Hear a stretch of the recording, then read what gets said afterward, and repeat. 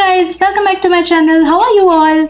Today is Sunday, a relaxing fun-filled day. Some are busy cooking, some are doing household activities, and while I was cleaning up something, I found out a box of imitation jewelry. For those of you who don't know, we are three sisters. I'm the middle one. I stay in Mumbai and both my sisters stay in Guwahati. And this has been a house where three girls were growing up. And from our childhood days, we have been associated with the cultural field, like in school, college or outside. We have been doing a lot of functions, cultural programs and dance. So we have had a good collection of imitation jewelry which is used for our performances. So when I found out this box, I thought I'll begin this video by sharing with you quickly our current collection of imitation jewelry. Though these are not in use actively now, they were inside the box. This collection keeps changing. We keep on discarding and then we keep on adding new ones. I'll try and show you other things in the video ahead. Let's begin the video by quickly showing the collection. This is our current collection of traditional imitation jewelry. Though for our folk dance, which is Bihu, and our classical dance form, which is Kshatriya, these kind of jewelry are not used because that requires actual authentic Assamese jewelry. Okay, let's show you one by one. This is some sort of traditional Rajasthani jewelry, earrings, mangtika, that's a hand ornament, that's a big neck piece, and then a long neck piece. So entire thing has come as a set, and that's a payal. Moving on, just to tell you here that I have displayed all this in one of our rooms, which also has a corner for music. Now these are mangtikas, single ones, double ones, one-sided ones. This is the small one, and these are neck pieces.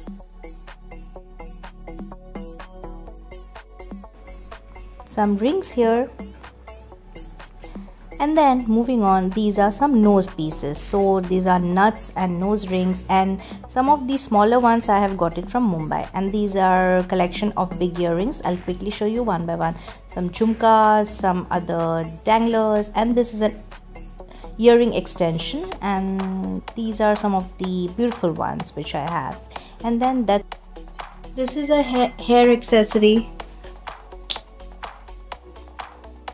And this box has a collection of some small and medium sized earrings.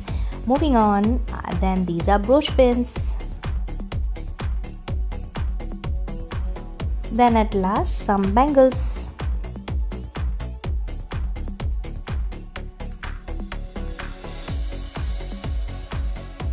So that's the collection. Everybody is calling me for lunch now, so I'll quickly go and finish my lunch. That's my lunch plate. So what do I have? Some okra ki sabzi, then homemade pickle, small fish curry, and then there's chicken, and then there's Assamese dal.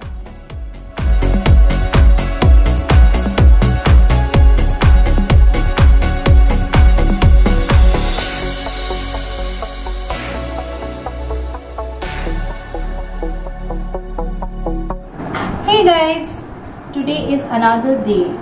The previous part of the video that you had seen is of another day. Actually, that was shot a month back, but somehow the video, I could not complete the video, and then a lot of problems we had undergone. Before I go into too much of depth of what is Kati Bihu and what we are doing, let me show you what have I worn. So, and the surprise thing is, me, my mother and my younger sister are kind of matching our outfits, missing my elder sister. Let me show you my mom. She also had suffered COVID along with me, but now she is recovering.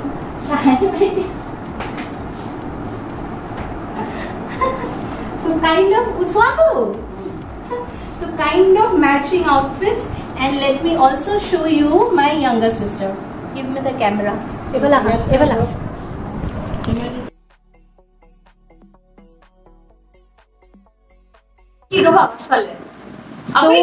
So that's my younger sister and my mother. So we will show you some work is going on. So let me continue with the explanation. Kati Bihu is one of the 3 Bihus that Assamese people celebrate. And in Kati Bihu, though the other 2 Bihus means merrymaking, having grand feast and all, Kati Bihu basically means that the Assamese people pray to God, and they also light diyas in their khates, which is their farms, and also in front of the tulsi ka plant, so that they have good harvest in the year. So now in the times of Corona, when we are suffering and there are a lot of people suffering, we have done little bit of arrangement. We do it every year, so thought of sharing all this with you. So we are going to light diyas. Usually you can just light one diya in your tulsi plant. We don't have farms here, we live in the city. So let me show you. So I am doing some arrangement here. We always like lighting a lot of diyas and not just one diya. So it's already dark outside. These are the diyas, and then I am just making this, and I'll keep you updated.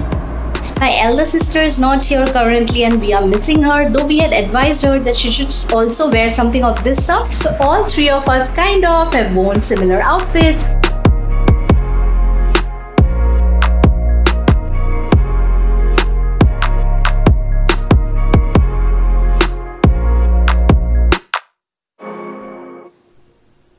My brother-in-law, in fact all the male members of our family including my father, are always ready to help.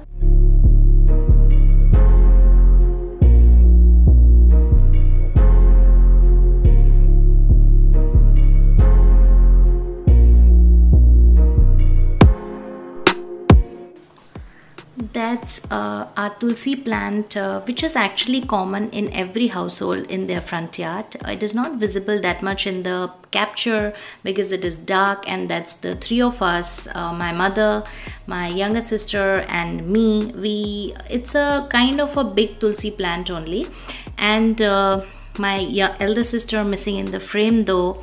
And we 3 have grown up seeing our mother creating art in every single thing that she touches, and we have always been inspired from her. The smallest of the smallest things, she'll just create wonders. And this is just a small example of it, that usually people just light one diya in their tulsi plant, but we have always seen our mother creating patterns in it. So that's the final outcome. I think it looks beautiful, and it's so serene and peaceful, and it gives a sense of calmness of the mind.